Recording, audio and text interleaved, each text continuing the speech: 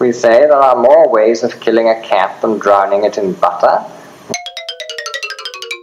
If we return from the logic books to real life, we find that things which must undoubtedly be called statements are very seldom describable as just true or just false, very often not describable as true or false at all, and yet they are undoubtedly statements. And this will mean, you see, that the little speciality which was to discriminate statements from performative utterance collapses. In fact, we find that we are using a very similar large array of labels of appraisal in comparing both forms of utterance with fact. I'll give one or two examples of things that are undoubtedly statements which cannot be said to be true or false. One is this example: France is hexagonal. Another is Lord Raglan won the Battle of Alma. There are many others. Supposing somebody were to say, well, now I wonder if it's true that Lord Raglan won the Battle of Alma or that France is hexagonal, we realize, of course, from the very start, not merely, of course, that the utterance is in some way to be confronted with the facts, but also that there isn't going to be any answer of the true or false form. Supposing we confront France is hexagonal with the facts, I suppose with France. Is it true or is it not? Well, if you like, up to a point. Of course, I can see what you mean. For certain intents and purposes, certainly. Good enough for a top-ranking general, perhaps, but not for a geographer. Naturally, it's pretty rough, we should say, pretty rough and pretty good as a pretty rough statement. But then one says, but is it true or is it false? I don't mind whether it's rough. Of course it's rough. But it has to be true or false. It's a statement, isn't it? Well, but how can one answer the question whether it's true or false that France is hexagonal? It's just rough, and that is the right and final answer to the question of the relationship of France is hexagonal to France. It is a rough description. It isn't a true one or a false one. And so with Lord Raglan and the Battle of Alma. Alma, in case you didn't know, why should you, was what we call a soldier's battle, if ever there was one. Well, of course, Lord Raglan was in command. Ordinarily, he was in command of the British, though not of the French, and the French were supposed to do what the British indicated they would like them to do, and to a minor extent possibly did so. It happens to be true that none of Lord Raglan's orders were ever transmitted.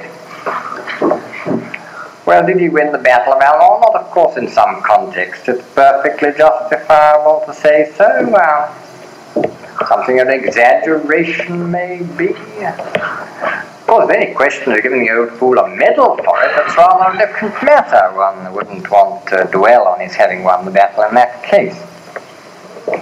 Really, the fact is this: when we talk of true and false, we haven't got what people too readily suppose, a couple of labels for two simple contradictory properties, one of which every statement possesses.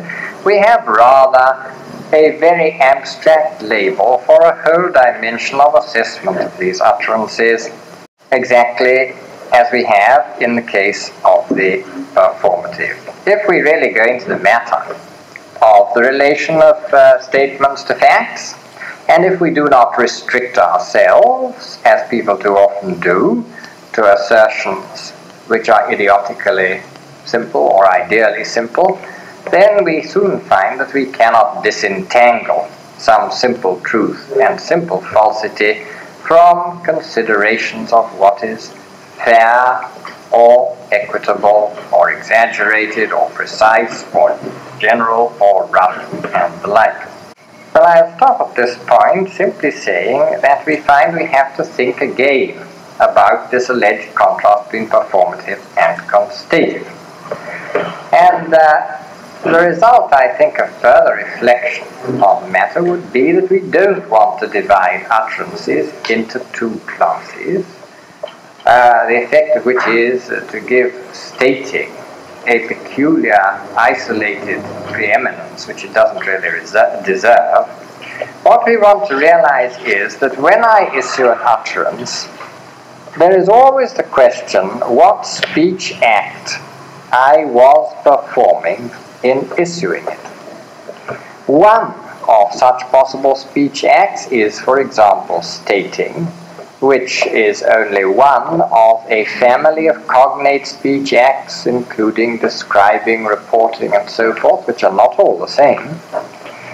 But this whole family, callable by the name of constating, is itself only one of a vast array of further families, in and among which will be found such acts as warning, threatening, ordering, advising, even apologizing, all the kinds of act which we said were typically performed when a performative utterance was issued. Stating, we discover, is only one in a huge array of possible speech acts, in a certain sense of that expanded term, among which warning, threatening, and so on occur. What we don't want any longer a division of utterances into two. What we want instead is something much more difficult to get, a classification by families and with criteria of all the possible kinds of speech act, in this sense the speech act, that we perform in issuing utterances.